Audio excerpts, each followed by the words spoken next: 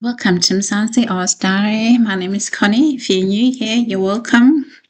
So we're back to this food poisoning. Like I said before to you in the last videos, I made a series on this chemical poisoning in South Africa. Sadly, we have another incident. Another child has died, a 10-year-old, and the mother and the 4-year-old are in critical conditions after eating allegedly the same snack from the same illegal migrant Spaza shop.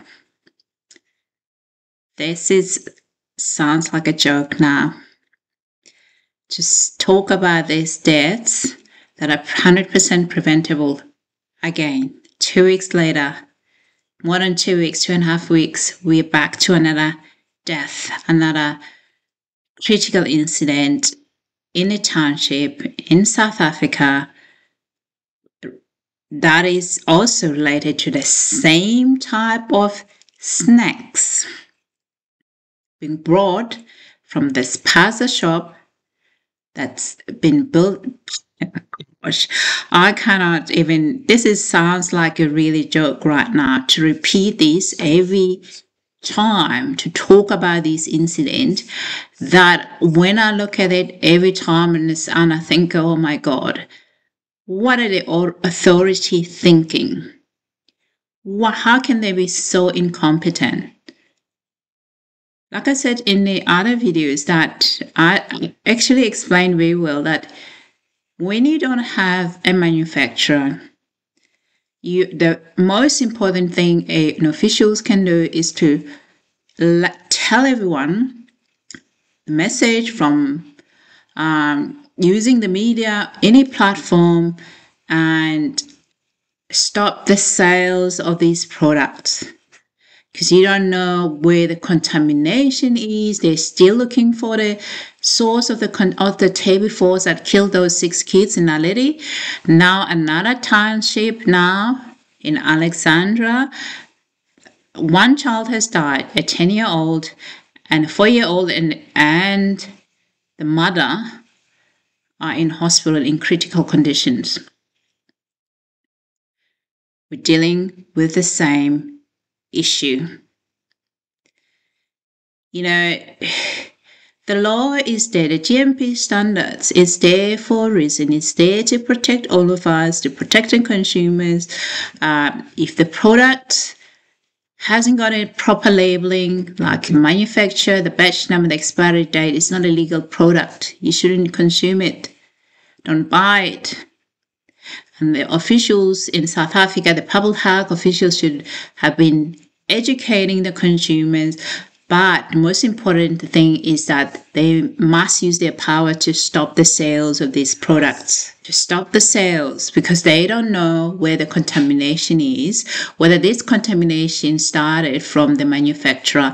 And to this day, they cannot say 100% who is the manufacturer.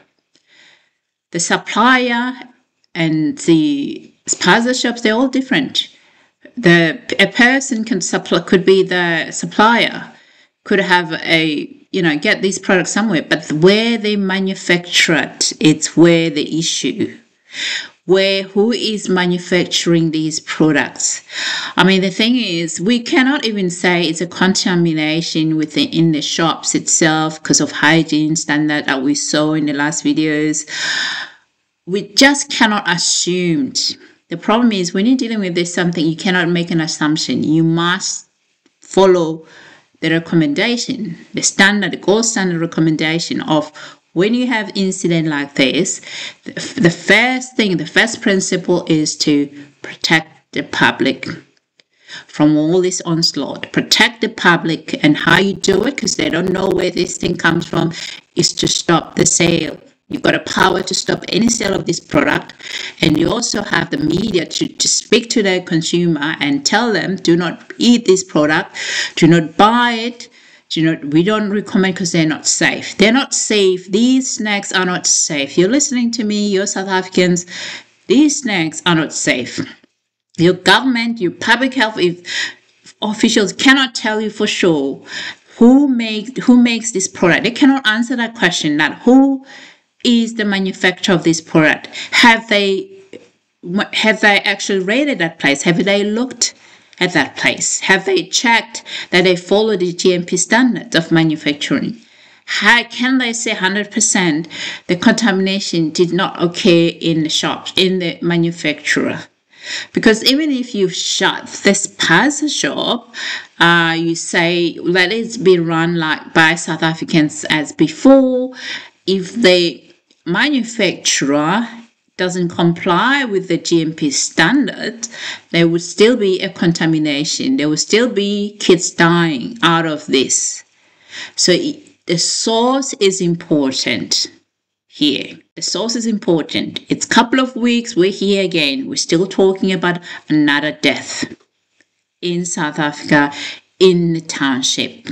All right, let's listen to this video. Which is, of course, the death of a 10-year-old girl from suspected food poisoning.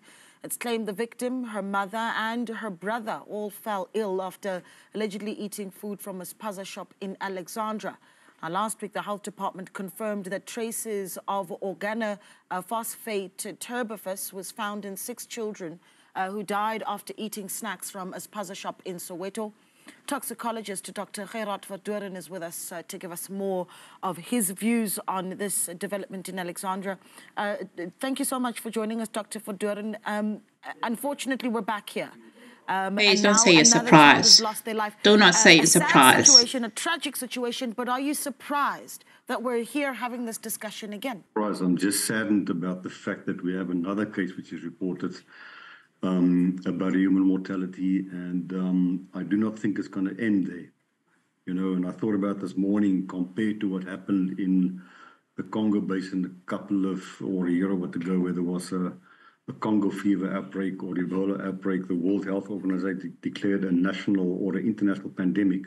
So Africa is at that point now. We'll be losing so many people to poisoning that it's unbelievable. And just to clear up the slight misconception, it's not actually food poisoning, it's poisoned food. Yeah. Because all the indications are there that we're talking about food that's been infected or infested with some sort of a poison like Terbufos or aldicarb, and I believe there's others involved also. So it is a very, very serious case, actually critical at this moment. Yeah, and it's interesting because you make that distinction that we're not talking about food poisoning, we're talking about poisoned food. We've heard the health minister, for instance, talk about a specific substance or chemical agent that they found to be They wouldn't there. know which chemicals because they shouldn't have it. They wouldn't know because the chemical's not allowed to be there in the first place.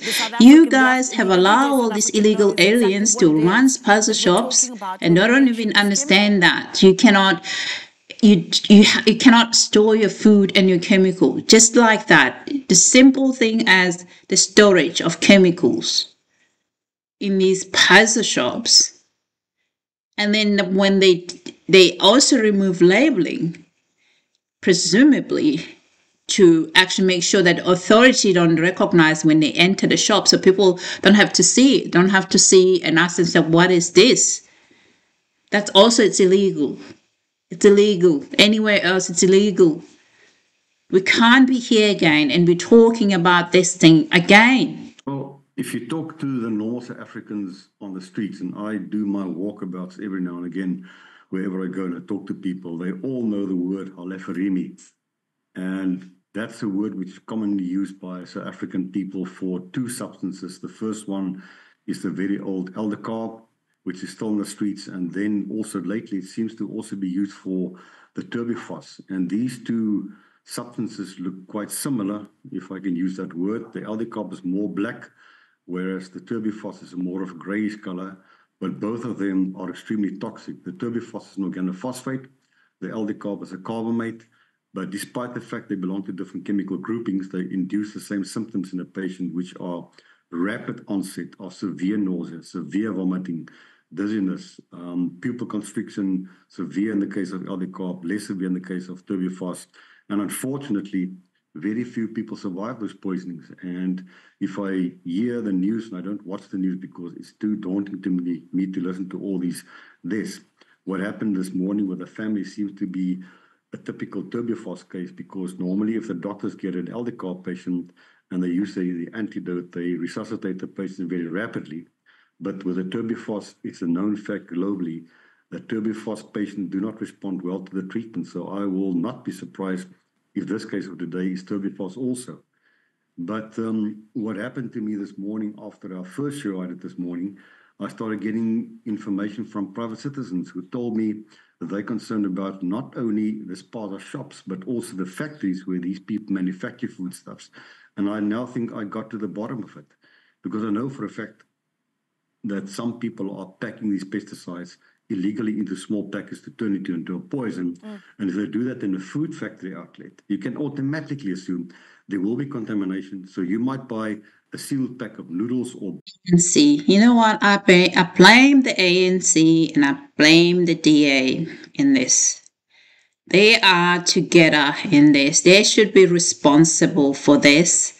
All of these deaths, it is the result of DA and the ANC. The borderless South Africa and supported by DA and having these Spaza shops run by illegals in South Africa. How can you have somebody who is illegal running this stuff? Yeah, there's nothing good can come out from illegal migration. Illegal migration, it's unlawful.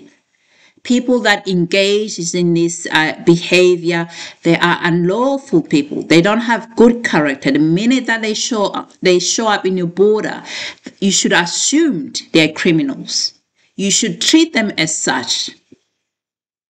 You should never be allowed to set food and be provided with responsibility of running Spaza shop. Even with this, just listening on what they do, what he's found, privately found through his investigation. So I'm just,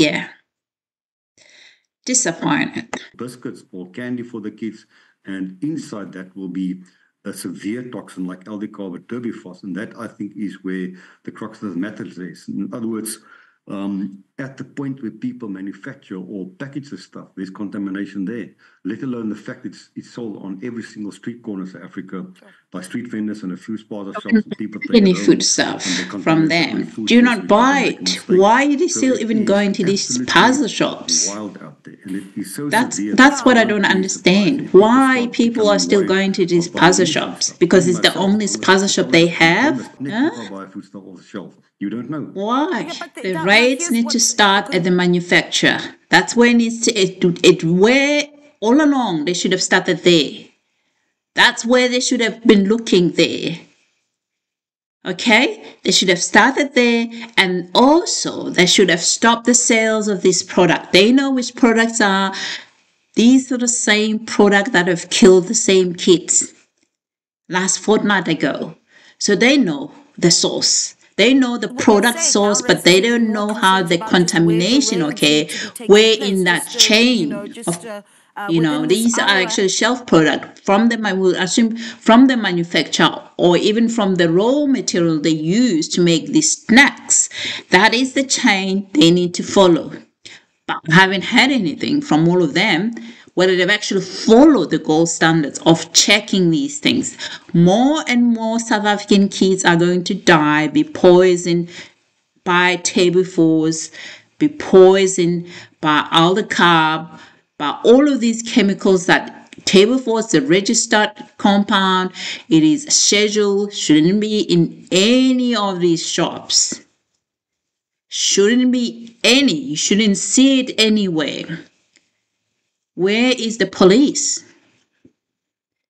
It should be a combined law enforcement, including the NICD, should be involved in this, in educating the public, just like they did during COVID, about this, because this is a pandemic. You guys are facing a pandemic of your own doing, of neglecting the standards that are there, the GMP standards that are there all over the world to safeguard the public. This is your own pandemic created by your politicians, with the borderless South Africa, without any safeguard of the poor South Africans who are in the township who are likely to be using and find value in accessing these, smaller shops, because going to the town, it's expensive. Don't have public transport, it's very expensive. So it's better, it's more convenient to go to the Spaza shop than to go to the town. So you bring in illegals in there to do this stuff. For the people, don't even, when they have these symptoms, the ambulance may take about 45 to an hour to get to them. I blame this ANC and the DA. They are involved here. The DA, John van Steenhuisen, is a Minister of Agriculture. These products are the agricultural product. I haven't had him coming out and talking about this because it involves his department. Haven't had him.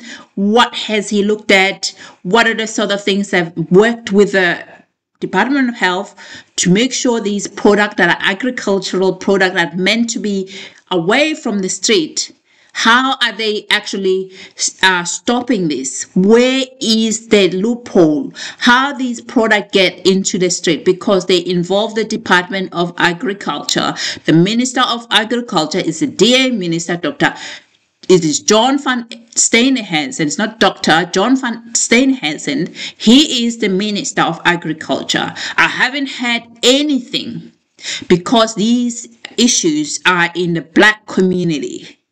That's why we haven't had anything. They're in the black community. These issues overwhelmingly affecting the black community in South Africa.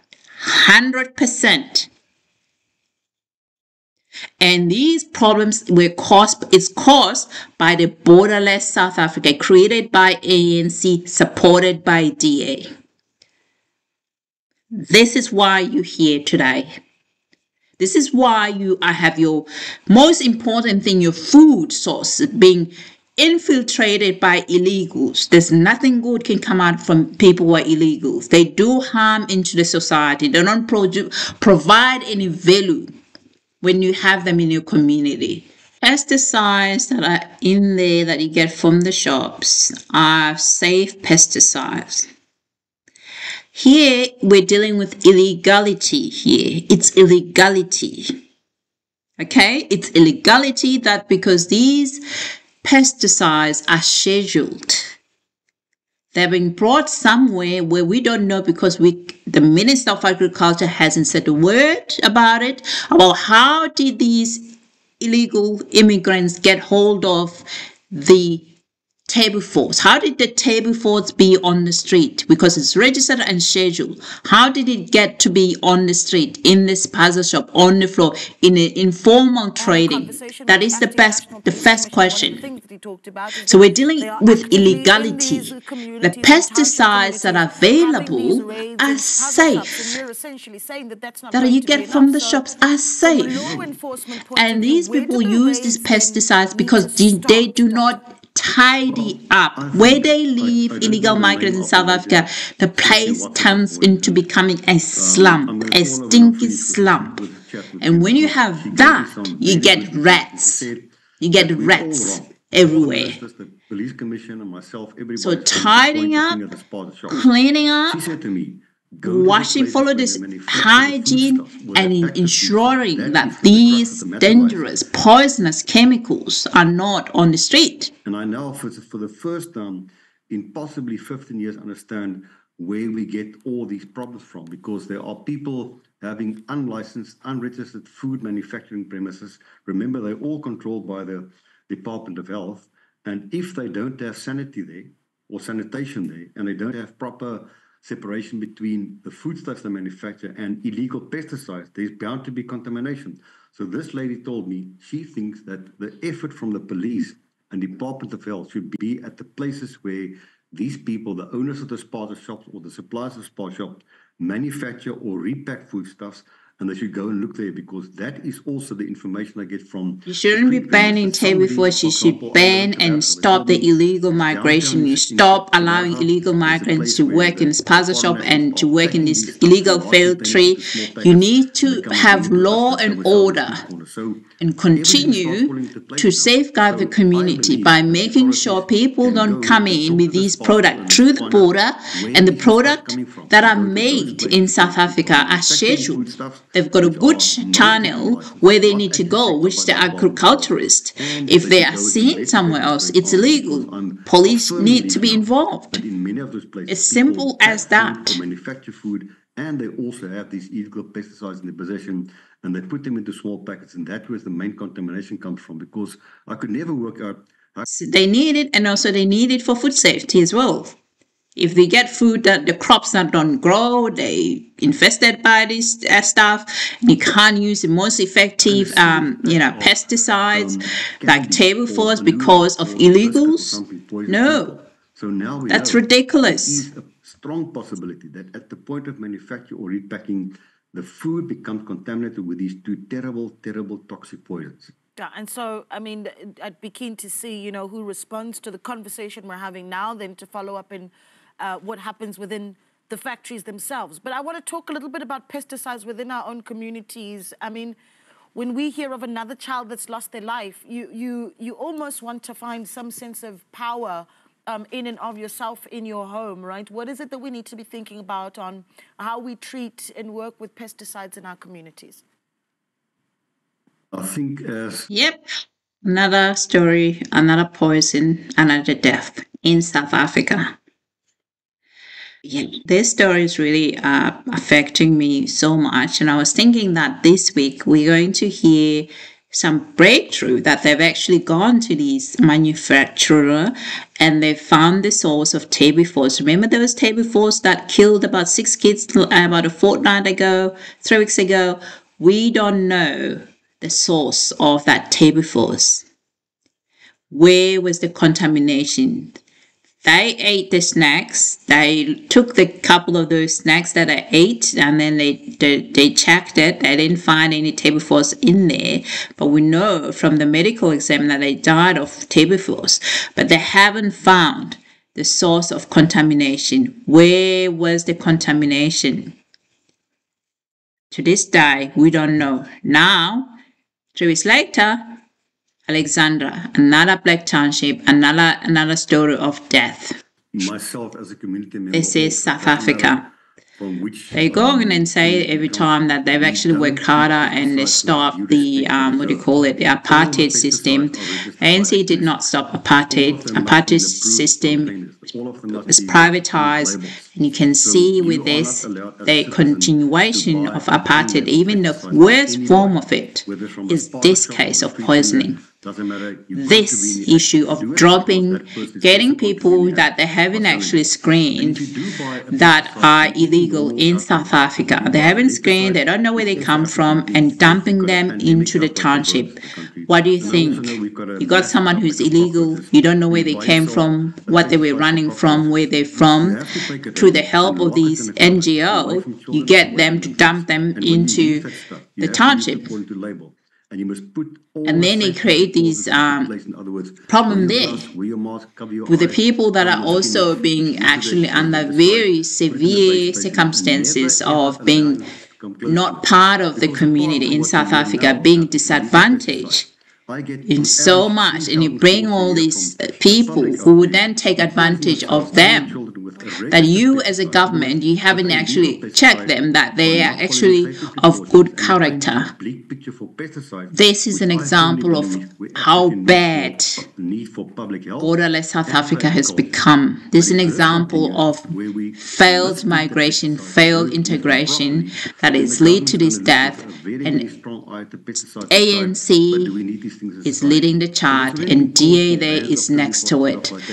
And this story, I am going to still going to be another story, because until they find this manufacturer, until they shut it down altogether, we will still going to talk about it. It will still be another story, another poison poisoned food, being poisoned with the chemical Terbufos-organophosphate and an illegal carbamate.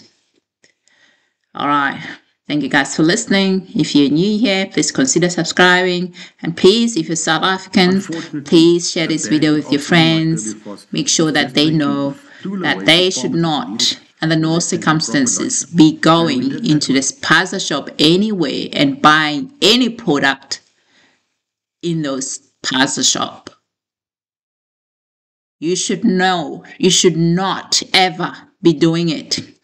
If the authorities don't do it, you need to protect your family because they don't know where the source is. If you want to protect your family, you don't go and buy any product. It's very unfortunate because this is then going to affect those who are doing the right thing, but you don't know, even with them, there may be another victim because they don't know where they get them from, who makes them. See, the contamination could be manufactured. It wouldn't matter. Is a good legal citizen or legal migrant who's selling it, it wouldn't really matter. If the problem is from the manufacturer, which is where they should have started, which is where it should have led them to. We are here today, and we will be here again talking about another death if they don't act and take this matter seriously. Thank you guys for listening. Have a lovely day. Bye. Unfortunately, though, for this family in Alexandra, for this 10-year-old little girl, it is too late. But thank you so much for speaking to us.